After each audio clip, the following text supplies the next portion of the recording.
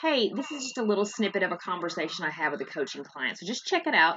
This will give you a little insight on what I do weekly with my clients.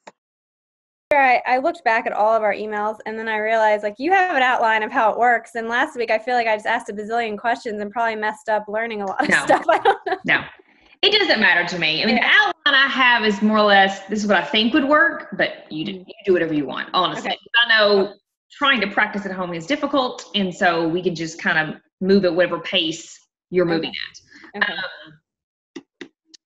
How has the practice been going? Is there something specific you're struggling with? Are you doing okay? I feel good with the practice. I think that it probably would have been best if I had been icing and taking it off from the beginning. But I think because I started with my daughter's birthday cake, I was trying to make that so perfect. Yes. But really the best thing to do, all I did this week was just over and over. I just took that icing off and did it again, took it off. And that now I feel like I can ice a cake really well and make it smooth, which I was thinking if I can't get past this, I'm never going to make it. But it is the hardest part. Yeah.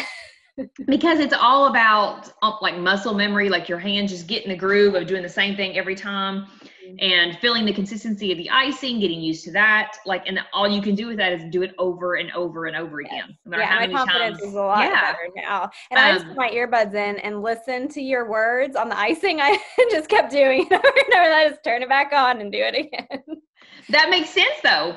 But I mean, yeah, I was trying to think back when I was learning and everything, and I was watching a lot of YouTube, and I had a lady that had made my wedding cake, and so if I had a major problem, I would call her. Like if I did something and it totally collapsed or something, I couldn't figure out why, I would call her. But it's just a lot of me staying there, trial and error. Do it again, and see what works. And so I got to the point where I was just making cakes for whatever reason. Yes.